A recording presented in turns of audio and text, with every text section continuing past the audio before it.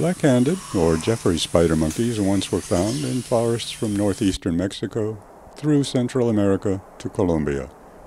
Now they're gone from most of the range shown in green, but they still can be found at least in small numbers in each of these countries. Here we look at some of their natural history in Costa Rica.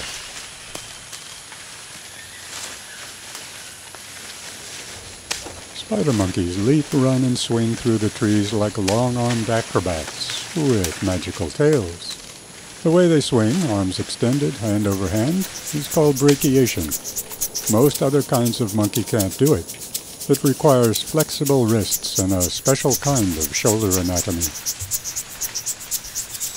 And to help them travel and hang and even pick up tiny objects, they have the best tail in the monkey world. It's a prehensile tail that's so strong and sensitive it's as good as an extra hand or foot. The monkeys can hang by the tail alone, which leaves hands and feet free for other activities. Monkeys with prehensile tails are found only in the New World tropics, and with one exception only in the family Atelidae. The Atelids are large monkeys that eat mostly fruit and leaves. Anchored by the prehensile tail, these relatively heavy monkeys can safely reach food that's far out on thin branches.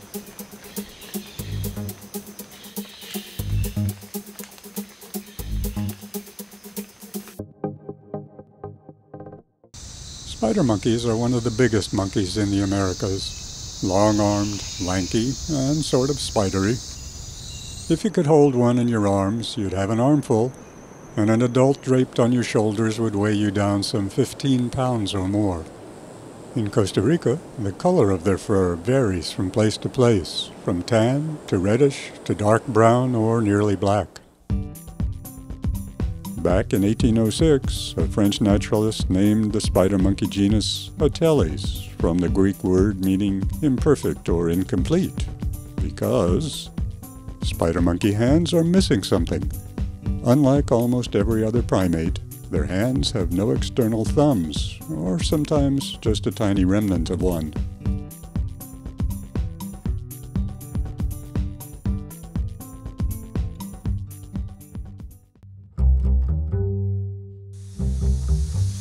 It's often said that spider monkeys lost their thumbs so that they could brachiate better, and it seems this must be true. But would having thumbs really make it harder to brachiate? The gibbons of tropical Asia still have their thumbs, and yet are the most spectacular of all the brachiators. All we can say is that spider monkeys evolved on a different continent under different selective pressures. Getting rid of thumbs must have worked for them. Without thumbs on their hands, spider monkeys can't manipulate things as well as some of the other monkeys can. But their feeding style doesn't require much dexterity, and most of them rarely, if ever, use objects as tools.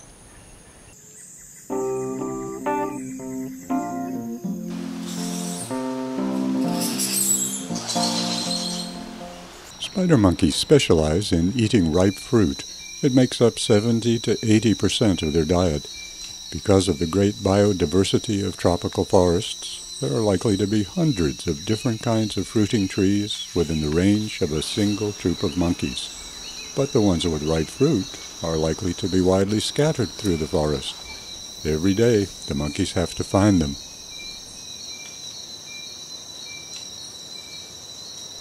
And, oh yes, there are lots of other fruit eaters who are going to take some of that ripe fruit for themselves. When spider monkeys arrive at the fruit stand, they may find that all the ripe fruit has already been taken.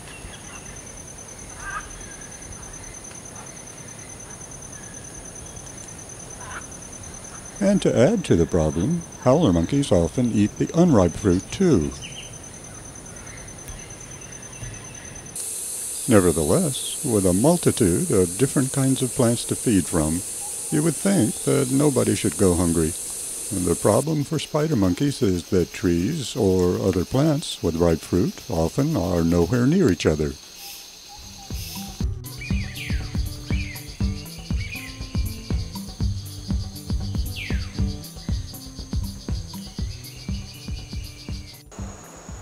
What's a monkey to do?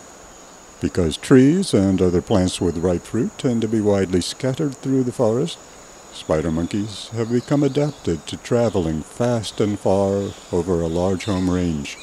They usually don't linger in any one tree unless it's loaded with high-quality ripe fruit. Normally, they quickly eat what's ripe and then they're off, in a direct line to the next tree on their agenda for that day.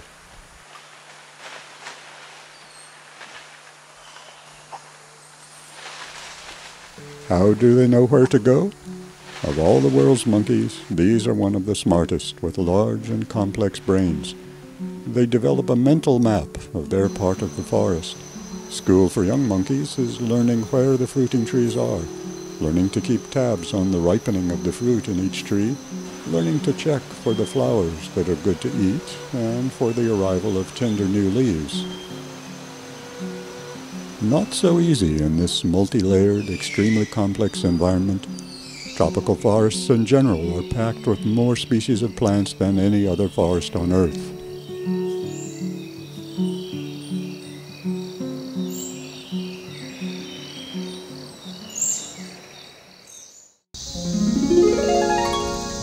And so spider monkeys are smart monkeys. But how smart? The conclusions of a recently published meta-analysis of primate intelligence might be surprising. Spider monkeys were ranked number 3 among the monkeys and apes, just behind orangutans and chimpanzees.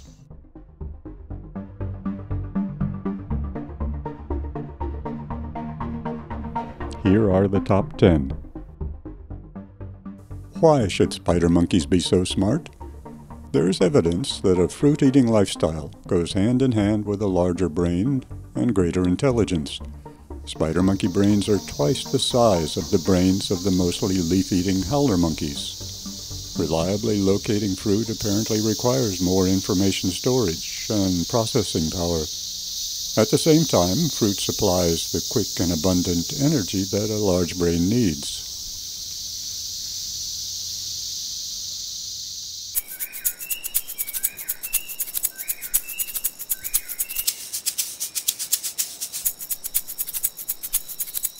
Monkeys that eat fruit and travel a long way every day are excellent as seed dispersers. Seed dispersal is crucial for the health of the forest. Plants want their fruit to be eaten so that the seeds inside will be transported somewhere else, because seeds that accumulate below the parent tree are easily found and destroyed by beetles and other seed predators. The tree wants those seeds to be carried away and scattered. Then they'll be more likely to survive and prosper. Most tropical trees depend on animals rather than wind to disperse their seeds. Fruit-eating birds usually swallow fruits whole and regurgitate large seeds. And it's good for the plant if the bird has flown some distance away before it ejects the seed from one end or the other.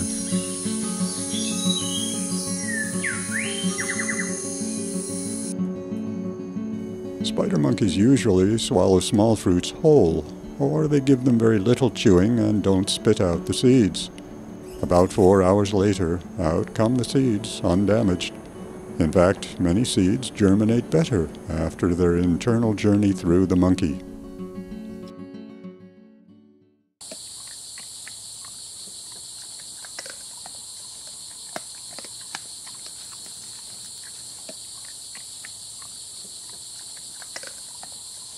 Spider monkeys are also important in the lives of other animals. Yes, big cats, eagles, and boa constrictors sometimes have them for dinner, but the monkey's major contribution comes from their own sloppy eating habits.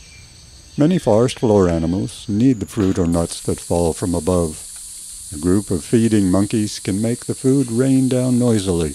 It's like a dinner bell for peccaries, agoutis, and other animals on the ground.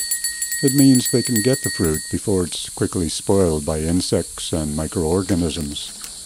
The crunching we hear means death to the seed. In this case, the peccaries are seed predators, not seed dispersers.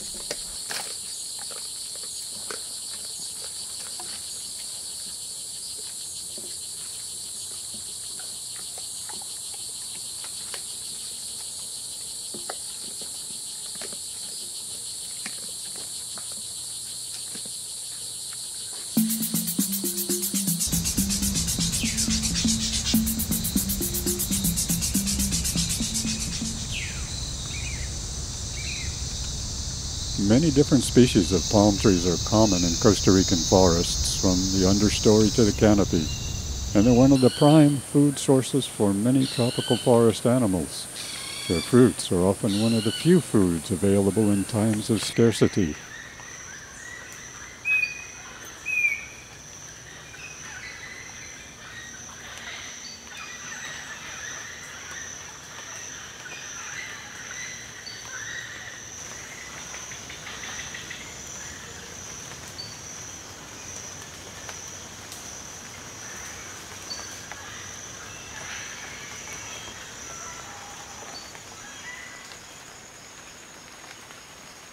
When monkeys and other animals go to work on a cluster of palm fruits, the ground below looks like a trash heap. But this is when other animals take over. Even monkeys, who could climb to the fruit, sometimes find it more convenient to let someone else knock it down for them.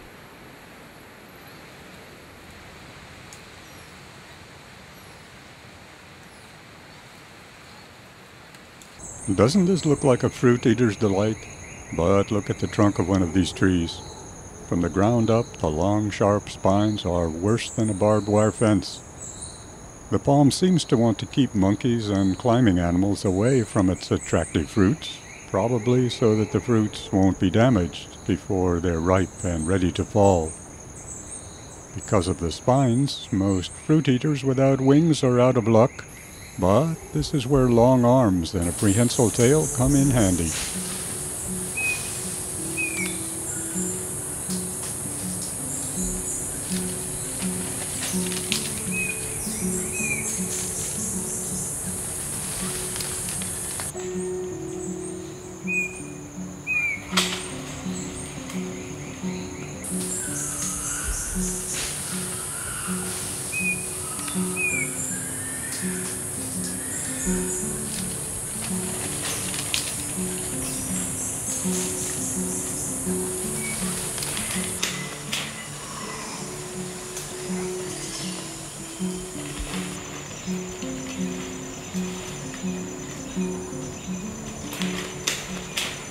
The monkeys don't do much to disperse the palm fruit seeds. They're too big to swallow, and so they're either dropped below the tree or carried away only a short distance.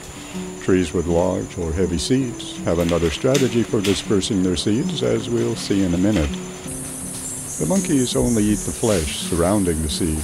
It's tough and fibrous, not sweet, but it's a good source of vitamins, minerals, and protein.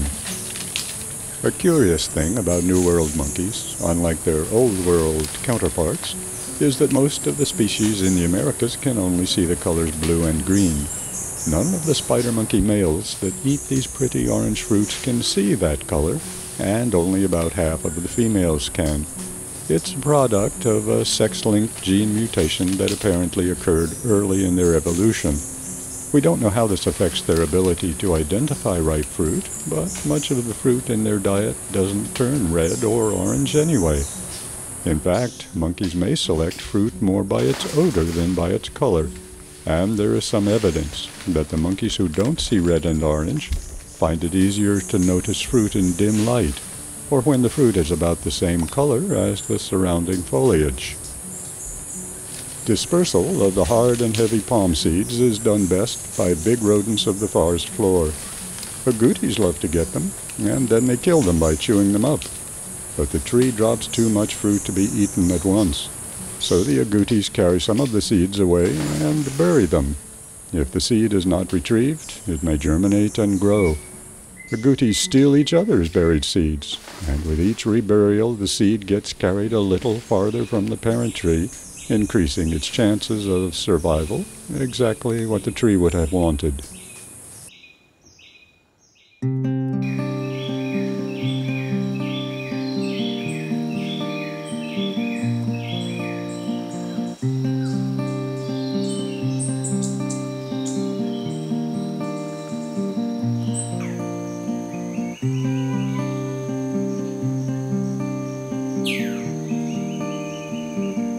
Just as monkeys need forest, forest needs monkeys.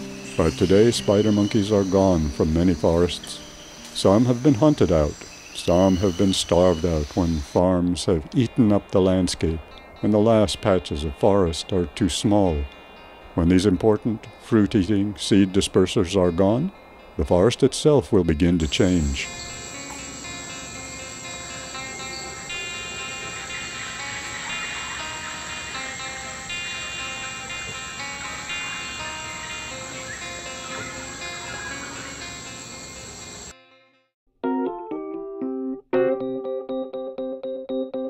Spider monkeys also eat flowers and tender young leaves. But leaves in a forest aren't the same as lettuce in a garden. Plants want their fruit to be eaten. Plants don't want their leaves to be eaten. And, therefore, they do something about it.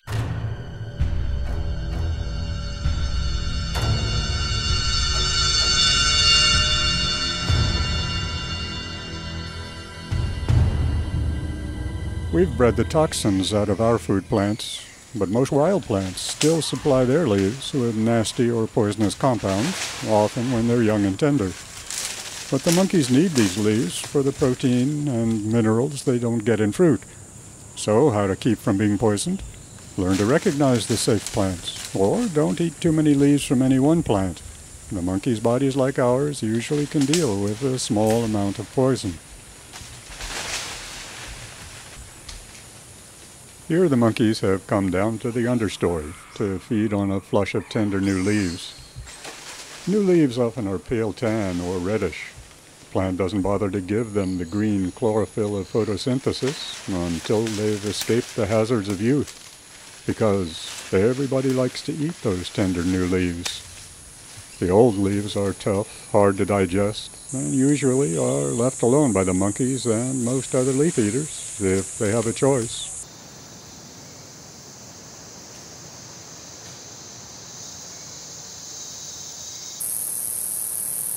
Sloths are the champion leaf eaters, with stomachs that are specialized for processing leaves.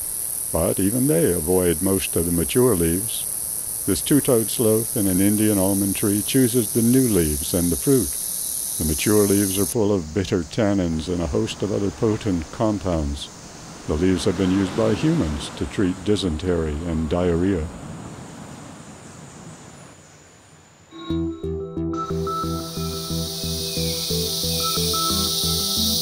Not all trees have dangerous leaves, and one of the most common that doesn't is the Cecropia. There are many species, but they all have very large and multi-lobed leaves and cigar-shaped fruits. You usually see them in disturbed areas in or on the edge of the forest. Cecropia is like a grocery store for wildlife. Howler monkeys, sloths, and many other herbivores seem to eat the leaves with impunity, and so do spider monkeys.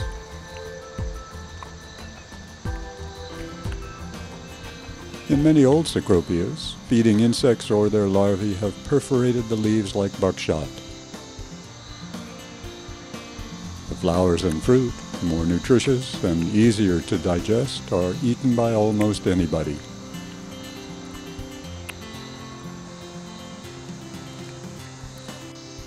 One biologist recorded 28 species of vertebrates eating Cecropia fruit in northwestern Costa Rica.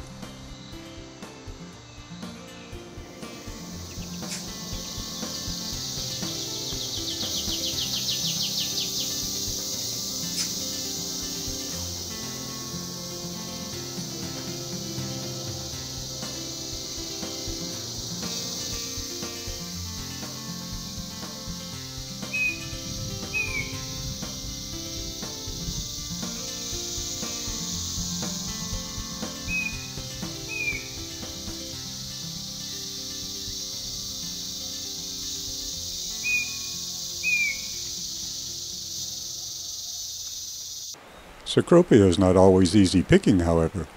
Different species of Azteca ants often live in Cecropia's hollow stems. Tapping on or shaking younger trees can bring out hordes of ants ready to bite and drive off the intruder. They seem to be especially interested in keeping leafcutter ants away. Why are leafcutter ants so dangerous? Monkeys and other vertebrate leaf eaters usually will eat a few leaves and then move on. But a mature colony of leafcutter ants, several million strong, sometimes working day and night, could strip a young Cecropia bare in a day or two. If a plant could be afraid of anything, leaf-cutter ants might be at the head of its list. All those little pieces of leaf go into underground chambers, where the ants use them to grow a fungus garden. The fungus eats the leaves, the ants eat the fungus.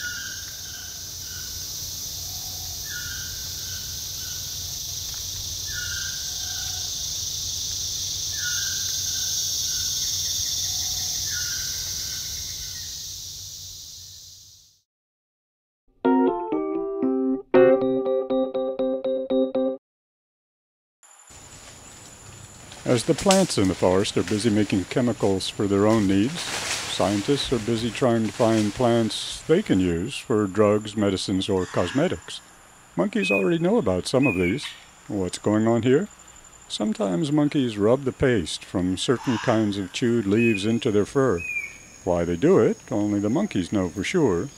Some leaves would repel insects and parasites, others may just be for perfume. Because spider monkeys only anoint themselves on the chest, where they already have scent glands, they probably do it for the smell rather than for medicine or repellent. It's more often done by males. Maybe they do it to impress each other, or maybe they just have females in mind.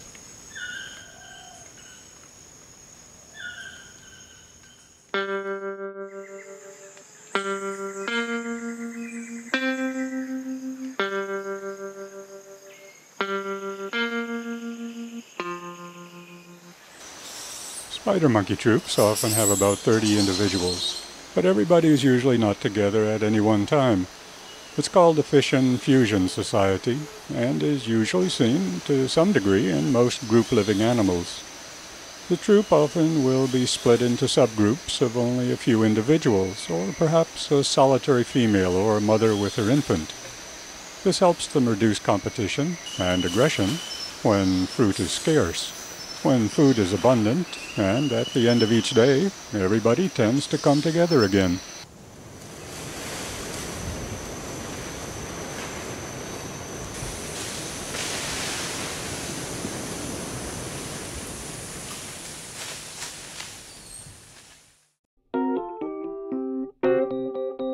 It's the females who are most often seen alone. This is especially true of low-ranking females and females with young. Females may be mistaken for males because of the male-like shape of their genital area, in the form of a long and pendulous clitoris. Only a few other mammals share this characteristic. In spider monkeys, it may be important in sexual scent marking. It also may identify gender from a distance, perhaps useful in a species whose males and females are nearly the same size and are not always together as a troop. As a rule, female spider monkeys leave their birth troop when they reach maturity. Eventually they'll join a new troop and its females, all of whom also will have been born elsewhere. This probably is a difficult time for the new immigrant. For a while she will have to appease the older females and often suffer their attacks.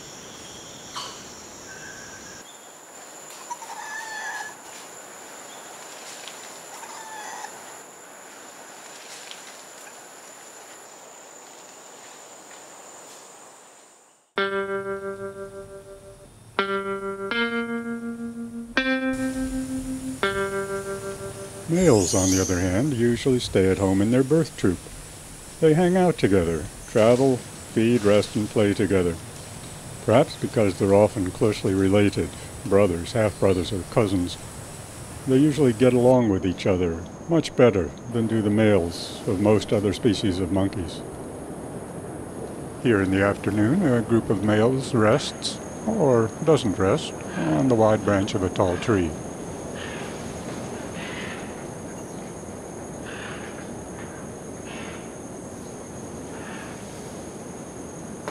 In spider monkey troops, there is no tyrant king, but among the males there will be a hierarchy, and younger males especially may have to work at easing the tension between themselves and older males. You don't often see spider monkeys groom each other the way some other monkeys do. For instance, these capuchin monkeys form friendships and alliances by grooming, and they spend a lot of time at it. But spider monkeys make friends and allies by hugging or embracing each other. In this afternoon social session, young males line up to play and learn their place in the social order. Young males can get away with teasing and tussling each other, but they have to be careful how they act with older males. This grappling behavior between subadult and adult males probably reduces aggression. The younger males usually initiate it. Younger males give more embraces than they receive. Their relationship with older males is a risky one, and it's wise to curry favor with those who are bigger and stronger.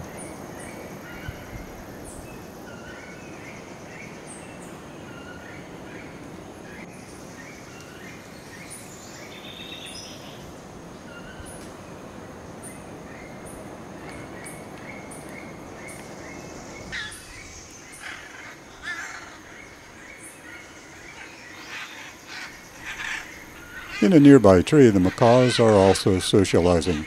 It looks and sounds quarrelsome, but it probably is just the opposite. Unlike the monkeys, the macaws form pair bonds that may last a lifetime. Also, unlike the monkeys, the macaws mostly are seed predators, not seed dispersers. They want the seed inside the fruit, not the pulp around it. In this India almond tree, they tear off and drop the flesh from the fruit. Then they open up and slice the seed with their strong beaks.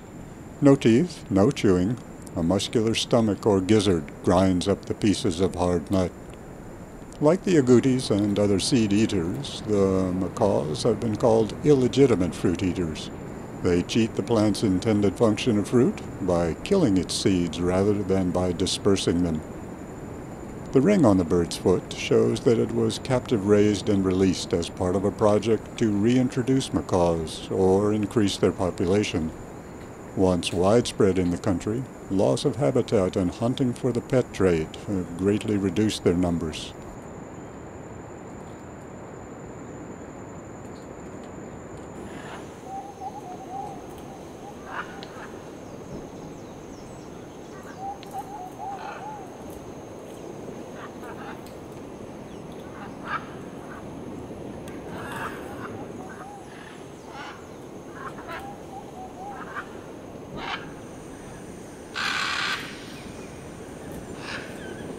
As young males grow older, they spend less and less time with their mothers and other females and begin hanging out with adult males.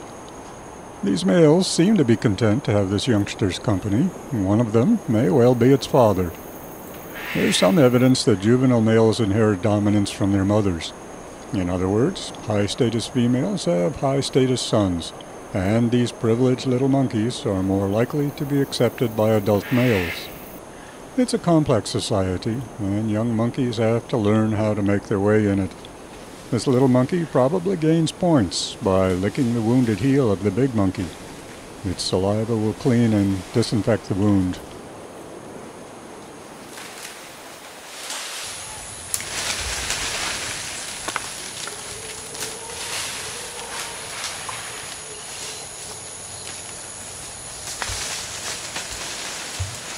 The afternoon is not entirely peaceful.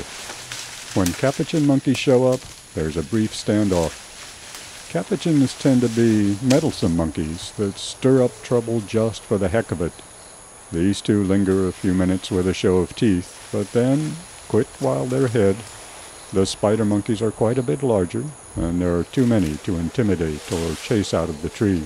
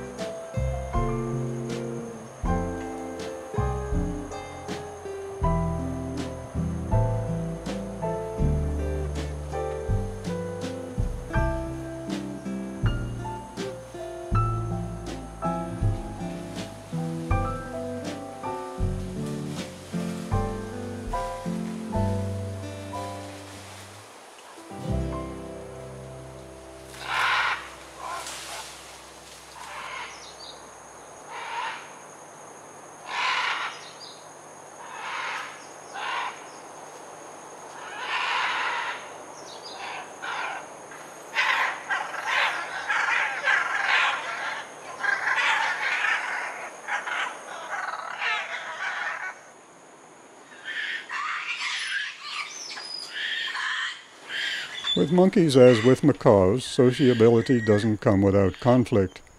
Spider monkey females squabble with each other. Males often are sexually aggressive toward females. Juveniles may screech at their mothers in protest when they're no longer allowed to nurse.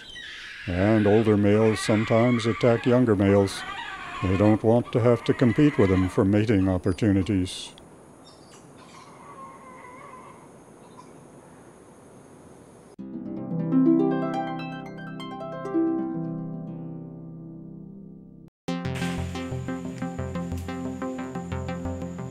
Later, down below on the edge of the trees, the young capuchins are having fun.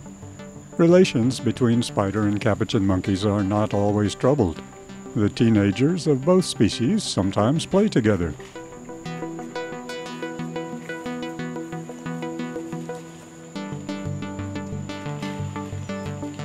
How can a monkey resist this much fun? Especially when you're invited.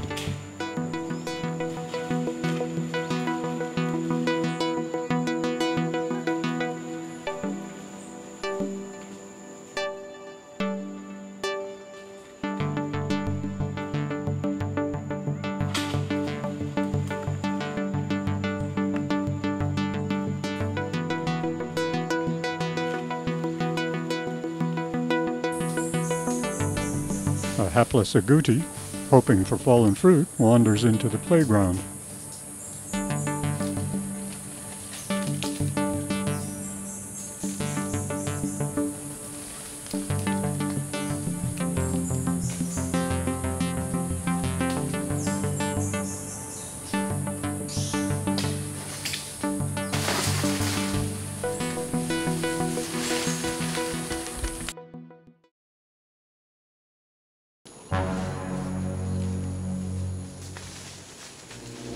In the 17th century, the pirate William Dampier, forced to hunt game for food in Mexico and Central America, was taken aback by spider monkey males. If they meet with a single person, he wrote, they will threaten to devour him. When I've been alone, I've been afraid to shoot them. They were chattering and making a terrible noise, and a great many grim faces, and showing antic gestures.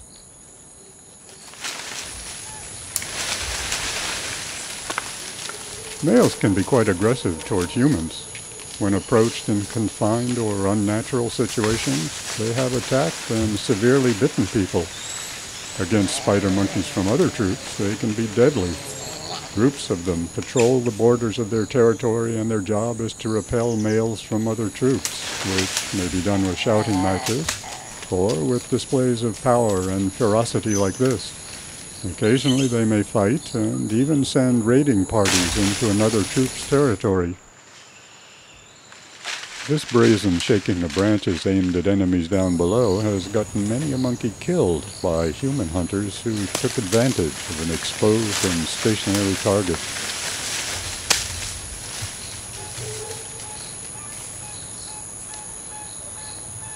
But monkeys who have been hunted learn to hide or to flee from humans.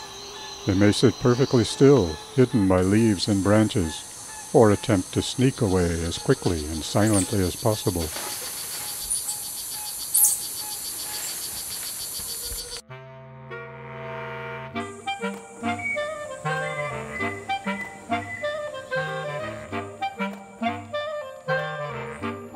Some troops in protected areas are not afraid to go shopping or shoplifting around human habitations.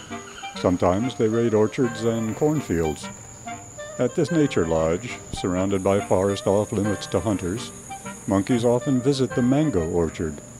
They sample the fruit with a few bites from several, leaving damaged mangoes still hanging or knocked to the ground.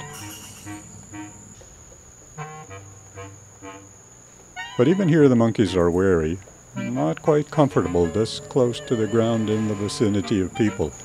And there's always the chance that the males from a rival troop will be lurking nearby. It's obvious why these visits would not be endearing to a farmer or a commercial orchard grower.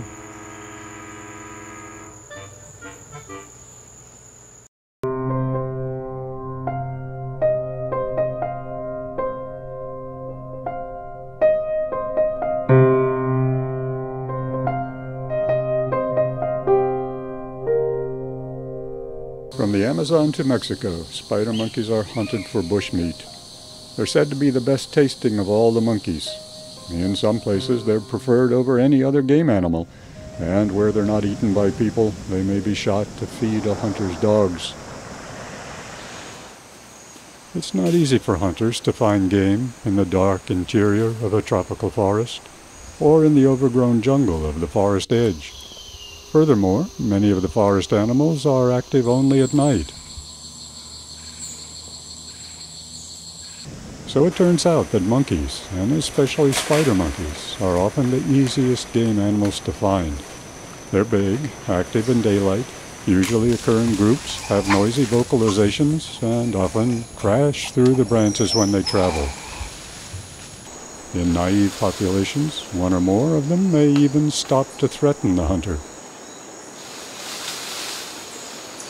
Roads through the forest let hunters in. Without protection, the monkeys are shot out, especially in second-growth forests, where they may have to forage closer to the ground.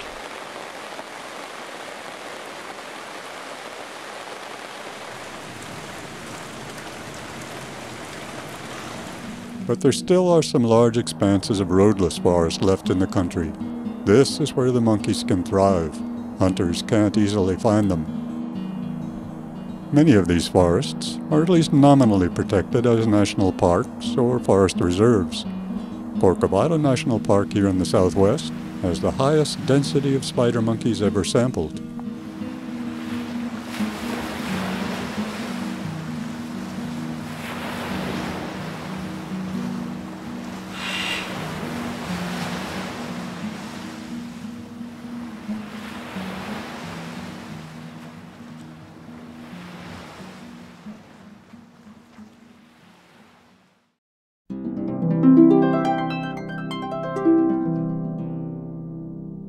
Spider monkeys don't quickly recover from a loss of population.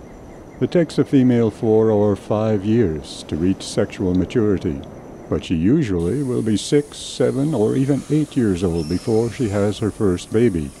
After that, she may give birth to a single young every 2 to 4 years. Most of the other American monkeys breed at an earlier age and then give birth more frequently.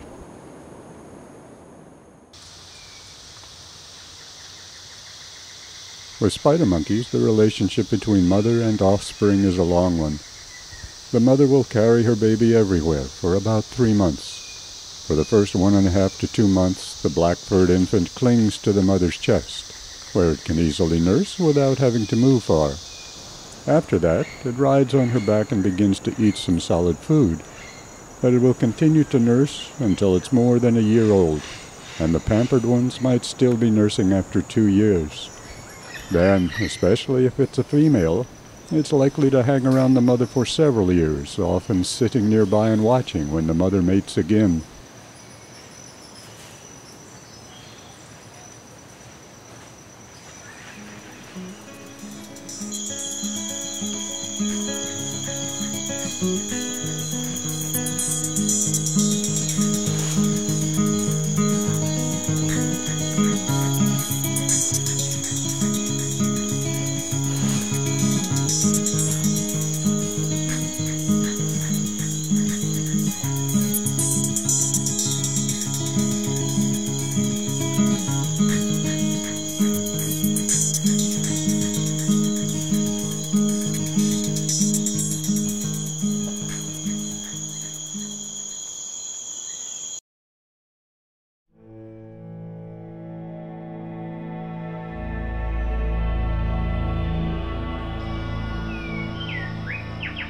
Spider monkeys once were found throughout most of Costa Rica, from the mountains to the sea, almost wherever there was forest.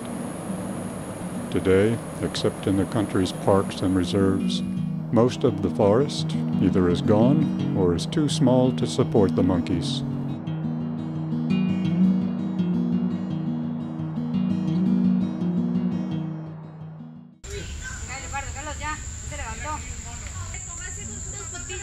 And so, most people only see spider monkeys in the zoo, where here in the gesture toward ending the pet trade, they're told that spider monkeys aren't happy as pets, They need to live with other spider monkeys, free in the forest, we assume.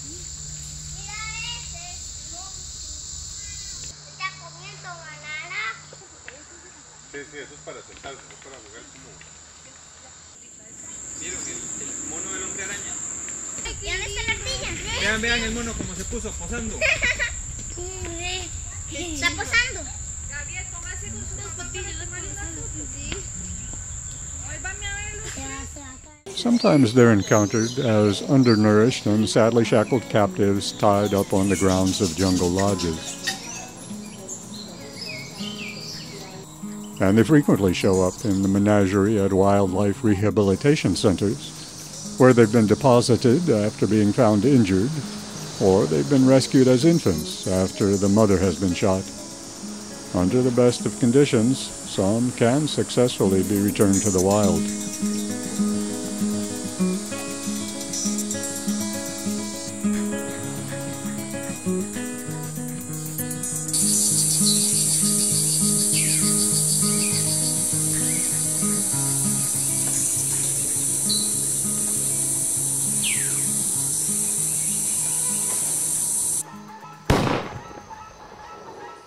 Yes, the poaching of monkeys, as well as other wild animals, for food and the pet trade is still a problem. But for the most part, spider monkeys and other game animals are relatively safe in Costa Rica's parks and private reserves.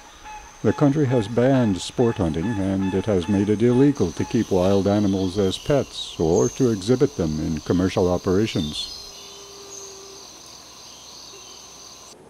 All New World monkeys need forest, but as we've seen, spider monkeys need more than the others. Given protection, they can thrive in Costa Rica's large parks and forest reserves. And since hunting has been curtailed, they and other game animals have been slowly returning to some forests where they had been hunted out. But the smaller parks, even if they can support a few monkeys, present them with a special problem: inbreeding. Where can they find a mate that's not a close relative? The next nearest troop of monkeys may be far away, across farms or pastures, towns or highways. The monkeys are reluctant to cross open land to get from one patch of forest to another. When the distance becomes too great, they remain as an isolated population subject to inbreeding.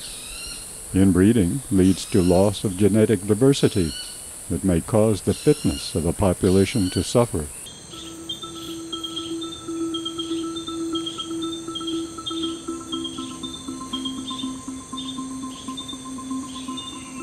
What can be done? If a small forest fragment can't be expanded, in many cases it can be connected to other forests by creating biological corridors. This is done by planting or leaving narrow strips of trees the monkeys can use as aerial highways between the forests. This thin corridor follows a stream and connects two forest fragments across an otherwise treeless farmland. And riverbank forests could make wonderful corridors that extend for long distances and connect many forest fragments. By law, no one is allowed to cut the forest along the banks of rivers, but the law hasn't been enforced. Save or replant the riverside forest, and monkeys would have a narrow but usable road to get from one patch of forest to another. This is often the easiest and quickest way to make a biological corridor, since the forest has a legal right to be there and shouldn't have been cut in the first place.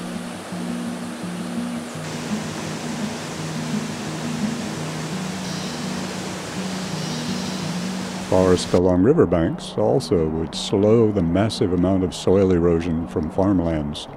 After heavy rains, the rivers can run red with sediment that flows into the sea.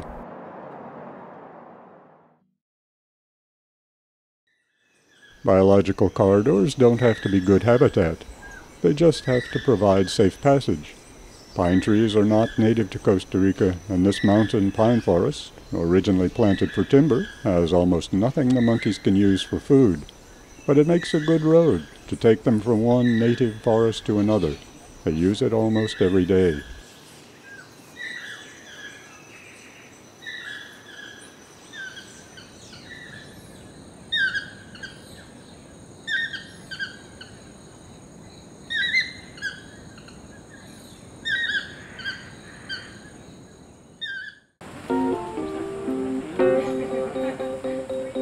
Monkeys attract tourists, and it has been good business for some landowners to keep their forest and protect its wildlife.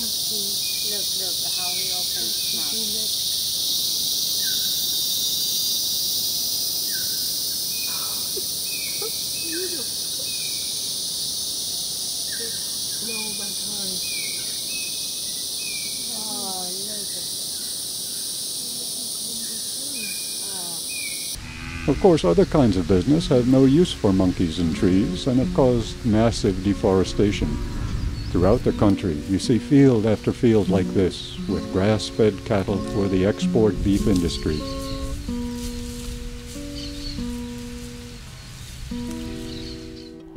And most of the great rainforests of the eastern and southwestern lowlands have been replaced with massive plantations of bananas, oil palms, and other crops.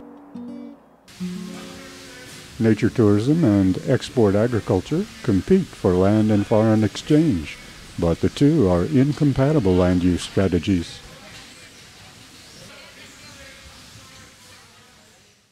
The problem of both doing business and keeping nature is a thorny one, but Costa Rica has done a very good job of it. More than 1/4 of the country's territory is under some category of protection, and that percentage is increasing. Some of the national parks and private reserves are so heavily visited they may be loved to death.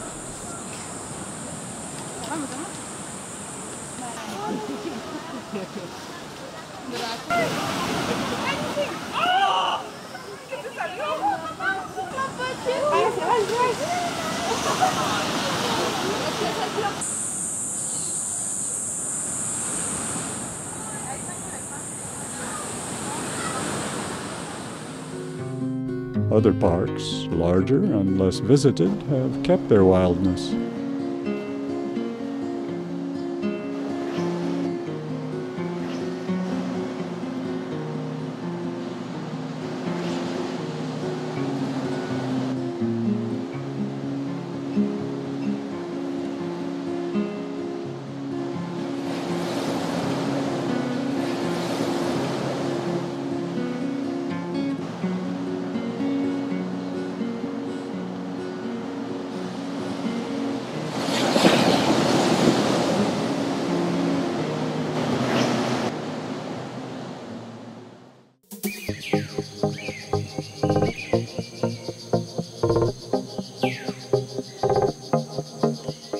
Today in Costa Rica, many landowners are keeping their forest, or allowing it to regrow.